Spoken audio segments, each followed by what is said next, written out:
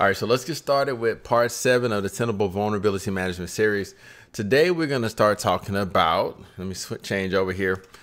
We're going to be working on the Explorer. So we've already done the overview, we've done the scans. Now we're going to be looking at the Explorer view. So I'll tell you how I use this at work. So a lot of times when we're taking care of vulnerabilities for customers, they want to know, like, there's different reports that you can run that can kind of answer their questions, like, like, what have y'all done for us as a company? How do we know that you're actually like fixing things? And so we got multiple ways that we show them, but I really do like this view, and the executives like this view pretty good because what it does is it shows the vulnerabilities over time. So a lot of times what you'll see, an example here is, let's see if I can zoom in just a little bit, okay? So like, say for instance, on Patch Tuesday, what we tend to see is like a lot of times on Patch Tuesday, and let's see, that would be for January. Let's see if we can go back.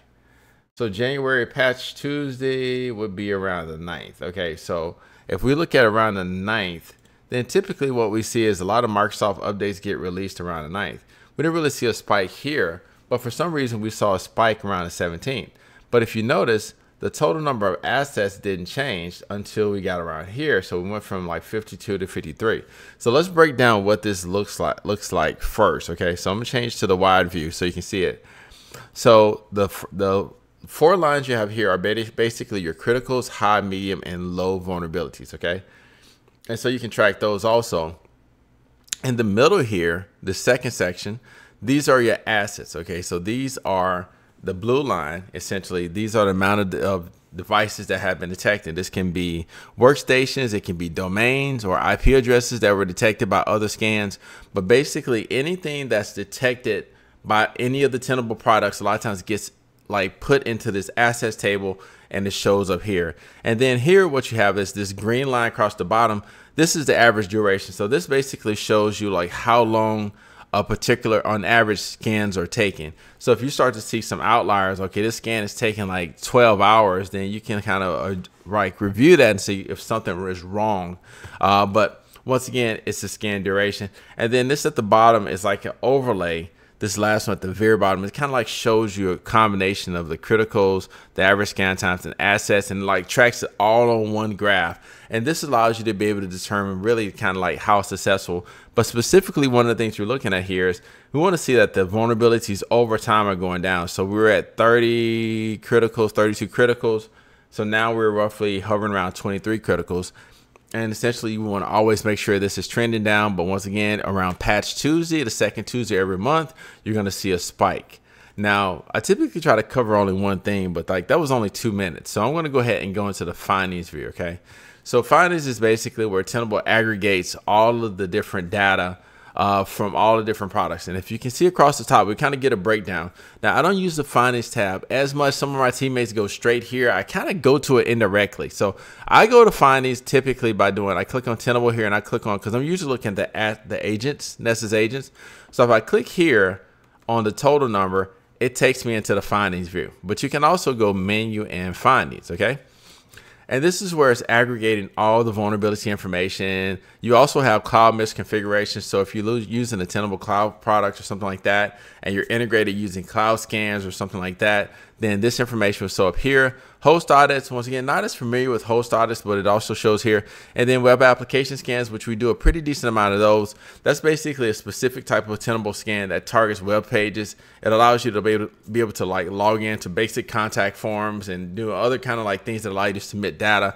And it looks for vulnerabilities and those type of things specific to web applications. But that all shows up here. But specific for today, we're going to look at the vulnerabilities. And you can see it shows the asset name, IP address, severity, plugin name, VPR. We talked about that in the previous video. The Tenable vulnerability priority rating. The CVSS is common vulnerability scoring system. The state, whether it's active or new, or if it's fixed or resurfaced. We talked about that in the previous video. Make sure you watch that if you have any questions about that. The origin, like if it's Tenable IO, Tenable Cloud, Tenable One, asset tags, these are things you can associate with it. And then when it was last seen, when the last time the vulnerability was seen in this situation. And got to be mindful, you also have last seen an asset, like the computer itself, the last time it was seen, but you also have the last time the vulnerability itself was seen. And typically these are not the only columns. So a lot of times you can go to columns and you have all these other columns that you can add. So be mindful that these are just the default, but you can look at first seen, live result. All of these columns are available here, so you can add those to kind of make your findings view what it needs to be. Now, we dug into the vulnerabilities. This you saw in the previous video, so I'm not going to cover that. Once again, you go back to the previous video if you want to look at vulnerabilities. But we're going to dig into deeper. We're going to start looking at individual vulnerabilities in upcoming videos, but not this one. So let's go ahead and let's go to the Assets tab. Okay, so this is where, once again, and I talked a little bit about this in the previous video. How many times have I said that to say? Well, what happens is any Tenable product that's scanning, identifying assets, whether it's cloud, whether it's via the local subnet or the local area network or an agent on the machine, it's all going to be aggregated here to the asset menu. Okay, so a lot of times, basically, a lot of people, they get confused because a lot of times they're looking and say, oh man, well, I've got 12 hosts in my asset table, but when I go to settings and I look at the number of agents that I have installed, which is right here, like, oh, like I have 20 agents that are linked here. But when I look in my assets table, and let's click on that again, it should be more than 20. Well, I think we did some purges on the asset maybe. But anyway, when I look at my asset table for hosts, and by the way, this is doing last seen within 30 days. So let's get rid of that. And then let's look at license equal, because you can look at when some assets, they become unlicensed, like if they're not actively scanned. Okay, here we go. So I got 53 in my host table, but I only have 20 agents. Well, that's because you only have 20 agents.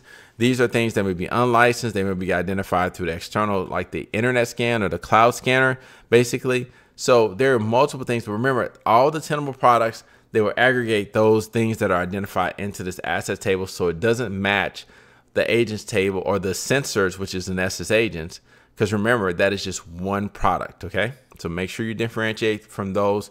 If you have questions, leave that in the comment.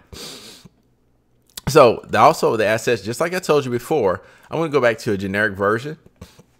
When you come in, it only looks at last seen in 30 days and license. Sometimes you have to get rid of that because sometimes we're trying to true up things between different environments, right?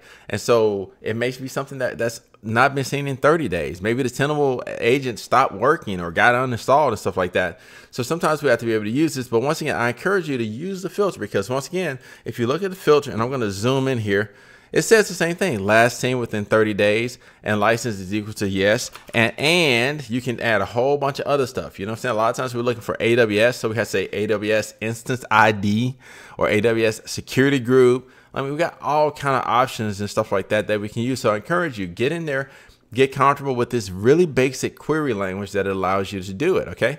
And so this is kind of assets in a nutshell, but then we get into it.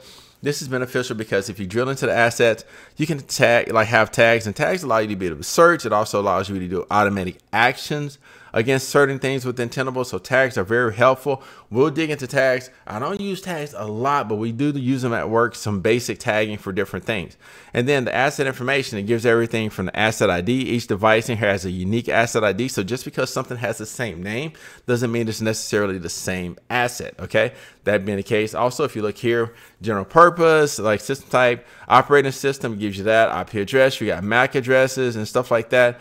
All kind of stuff, you know, all the different MAC addresses. Most of your computers, if you don't know, they have multiple MAC address. Your wireless, your LAN, like your physical, like cable plug-in, or your network, your Ethernet card, right? Okay, but then also virtual machine addresses, all that stuff. So it sees all of that because the agent is on the machine. Fully qualified domain name, all this information, BIOS ID, everything. And then also when it on this is the asset information, but the asset scan information, first seen. When was the asset first seen in Tenable? When was it last seen? Is this an active asset or is this something that's been removed? Last authenticated scan. So it was last seen on 310, but it was not, hasn't been scanned since 221. Well, this could be the scan time because the device has to be scanned. A device has to be online at the time it's scanned. Okay, so sorry for that being off the screen a little bit, but all this information is available and you want to make sure you pay attention to it. And this is where IT asset management comes into play. Tenable only scans devices that are online. So if you start to see a delta between, or a certain amount of time between the last time the asset was seen, which means it's checking into the console right here, and that's the last seen date, but you haven't gotten a scan in like almost a month, okay, you got to disconnect. Okay, what is going on with this asset? Has the Tenable agent It's obviously was there on the 10th, but which is today, but it's not getting scanned. Is it in the right group to get scanned? Has the scan been deleted? Has the scan been disabled? Is this device offline during the time of the scan? Those are the questions you have to ask yourself, because you're not going to ever get updated vulnerability information. The vulnerability could have been remediated, but you're never going to know unless you get an updated scan. And that's the way Tenable works. With a plugin, it has to scan again to identify that the vulnerability is remediated. So it will scan, but just because a good example of something that may be a disconnect there is you'll have a computer, it's got a vulnerability for Windows 10. You upgrade the machine to Windows 11, Tenable scans again, it noticed that the vulnerability, it can't verify that the vulnerability is there or not because the machine has been changed. The operating system has been upgraded to a new version. And therefore that vulnerability will stay in Tenable not as fixed and as an active vulnerability, because it could not verify that the vulnerability was actually remediated, even though we know that the operating system changed. So you have to have that kind of intelligence and correlation you have to do yourself, right?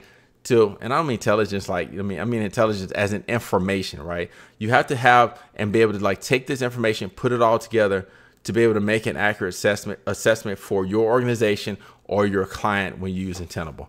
And I think this is a good stopping point. Hopefully I have some questions for this one. So if you have any questions, drop a like on the video first, subscribe to the channel, leave me some comments, and I'll do my best to help you out. And once again, I'll see you on the next video. This is a series, so we'll dig further into Tenable.